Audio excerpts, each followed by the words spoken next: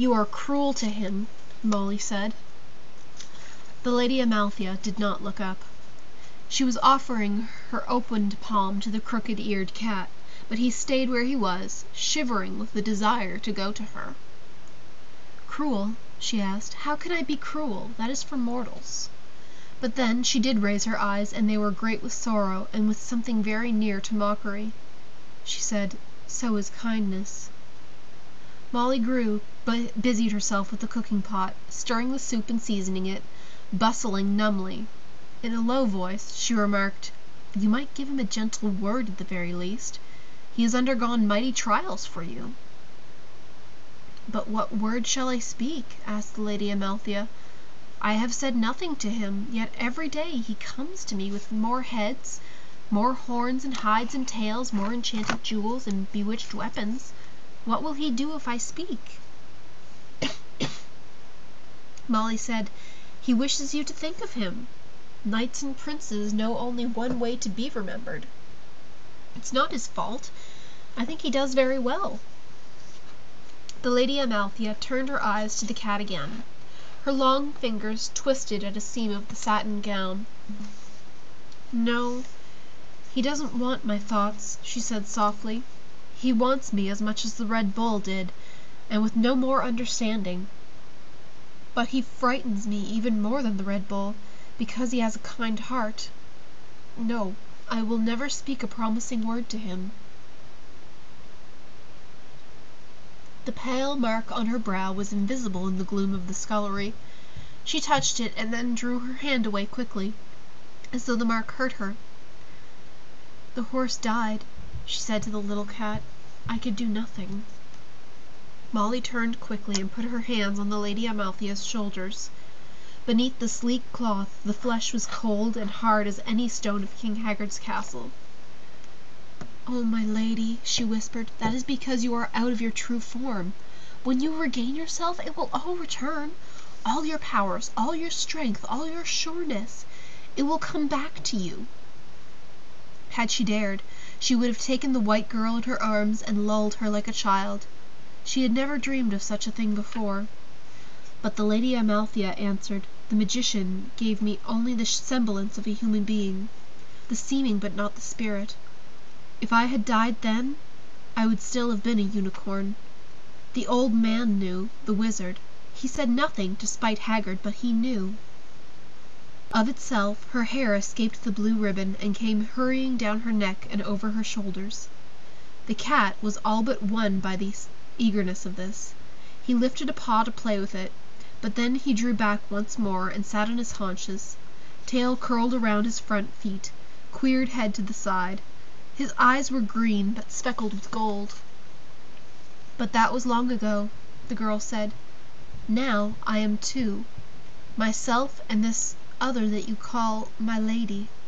For she is here as truly as I am now, though once she was only a veil over me. She walks in the castle, she sleeps, she dresses herself, she takes her meals, and she thinks her own thoughts. If she has no power to heal or to quiet, still she has another magic. Men speak to her, saying, 'Lady Amalthea,' and she answers them, or she does not answer. The king is always watching her out of his pale eyes, wondering what she is, and the king's son wounds himself with loving her and wondering who she is. And every day she searches the sea and the sky, the castle and the courtyard, the keep and the king's face, for something she cannot always remember. What is it? What is it that she is seeking in this strange place? She knew a moment ago, but she has forgotten." She turned her face to Molly Grew, and her eyes were not the unicorn's eyes. They were lovely still, but in the way that had a name, as a human woman is beautiful. Their depth could be sounded and learned, and their degree of darkness was quite discernible. Molly saw fear and loss and bewilderment when she looked into them, and herself, and nothing more. "Unicorns," she said. "The Red Bull has driven them all away. All but you. You are the last unicorn. You came here to find the others and to set them free, and so you will." Slowly, The deep secret sea returned to the Lady Amalthea's eyes, filling them until they were as old and dark and unknowable and indescribable as the sea.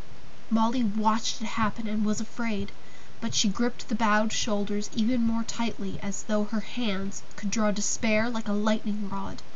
And as she did so, there shivered in the scullery floor a sound she had heard before, a sound like great teeth, molars grinding together. The Red Bull was turning in his sleep. I wonder if he dreams, Molly thought. The Lady Amalthea said, I must go to him. There is no other way and no time to spare. In this form or my own I must face him again. Even if all my people are dead and there is nothing to be saved, I must go to him before I forget myself forever. But I do not know the way, and I am lonely. The little cat switched his tail and made an odd sound that was neither a meow nor a purr.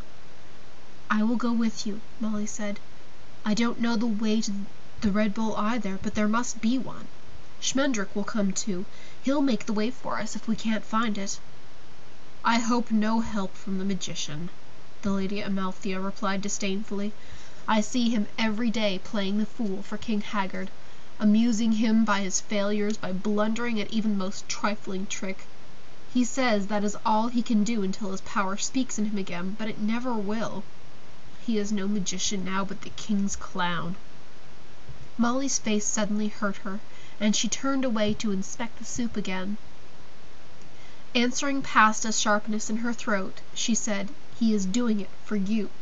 While you brood and mope and become someone else, he jigs and jests for Haggard, diverting him so that you may have time to find your folk, if they are to be found. But it cannot be long before the king tires of him, as he tires of all things, and casts him down into the dungeons or some place darker.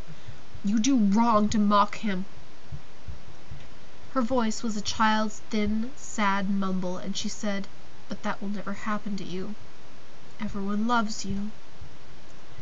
They had a moment to look at each other, the two women, the one fair and foreign in the cold, low room, and the other appearing quite at home in such surroundings, an angry little beetle with her own kitchen beauty.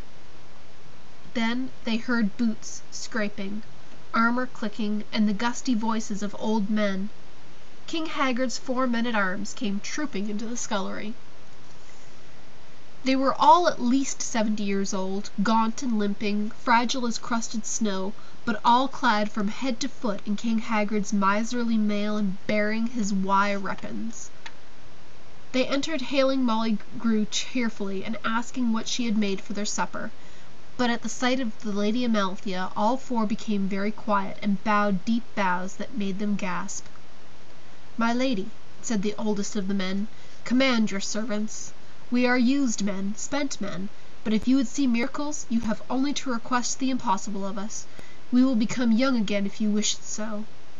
His 3 comrades muttered their agreement.